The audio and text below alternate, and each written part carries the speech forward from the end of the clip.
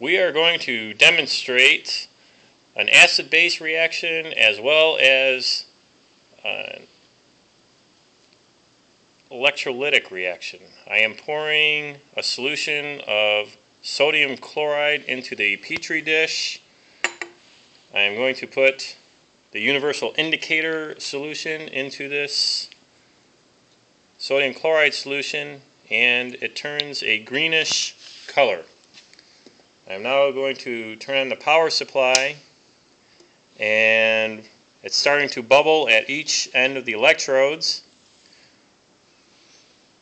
On this red side, this red electrode, it's turning a little bluish color, and that bluish color is because it's producing hydroxide, which is a base in the universal indicator solution. Also, hydrogen gas is being given off at that end.